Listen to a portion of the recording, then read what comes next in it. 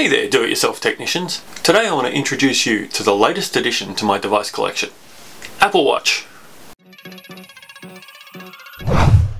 To be honest, I've wanted an Apple Watch since they came out in 2015. Yes, it's been 5 long years of waiting and saving my pennies. But the time finally arrived in sync with my birthday yesterday and Father's Day tomorrow. I've had my watch for about 24 hours now. This video is about selection criteria, initial setup and first impressions. The original Apple Watch debuted at $500 for the 38mm diagonal and $580 for the 42mm diagonal. There was other versions available up to the top of the range $14,000 Apple Watch edition. The current Series 5 watches are similar in pricing still, though the sizes have increased to 40 and 44mm, and obviously processors and features have increased. Luckily, Apple still sells the Series 3 Apple Watch, so I was able to get what I was looking for a fairly reasonable $350. So which one did I get? Well, it took some research. The new Series 5 has a few neat tricks like an ECG and fall detection, but nothing I can't live without, I hope. Pun intended. And I just couldn't justify paying double the price for the Series 5. Okay, so that leaves me on the Series 3. Next option, GPRS or GPRS and 4G. I never really go anywhere without my iPhone, so adding an extra $170 to the price just didn't seem justifiable to me. The only place I'm even vaguely likely to go without my phone could be on a run, but in that case I've got a great running belt that allows me to store my phone without too many problems at all. And the final choice was size. I knew I was always going to want the bigger one. My eyes aren't getting any younger. And the difference between $300 and $350 was a pretty easy sell for me. I'm long-sighted, so the extra screen size, if I need to look at it without my glasses, makes a real difference.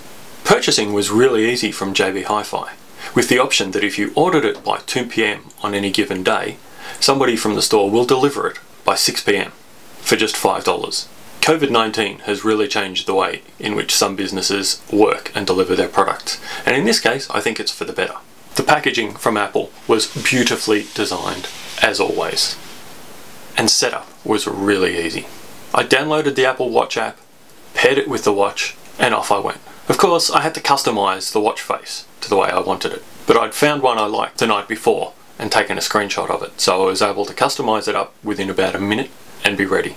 The next step, Apple looked at all of the apps on my phone and worked out which ones had Apple Watch versions available for them. It then downloaded all of those and uploaded them to the watch.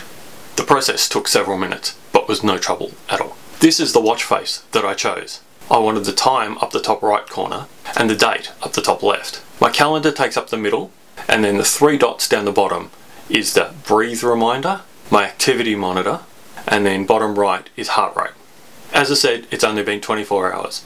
I'll report back next week with an update on some of the apps that I'm using, further impressions, and whatnot. One thing I did notice when I woke up this morning and checked the activity monitor is that by default the Apple Watch doesn't track sleep. So now I'm going to have to find a sleep tracker for the Apple Watch and work out which one is the best. You'll hear more about that too. Question of the day. Do you have an Apple Watch or some other smartwatch? What are your favourite apps? What do you like to do on it? Let me know in the comments down below. And if this video was useful, give me a thumbs up. The Tech Doctor exists to help you become your own technician. Learn about the technology, protect yourself from the bad guys, and fix it if it breaks. If you're watching this on YouTube, there's some earlier episodes you may not have seen before here and here. And you can click the logo down here to subscribe, and then click the bell icon to be notified of any new episodes as they come out. Thank you so much for watching. Have a great day, and I'll see you on the next episode.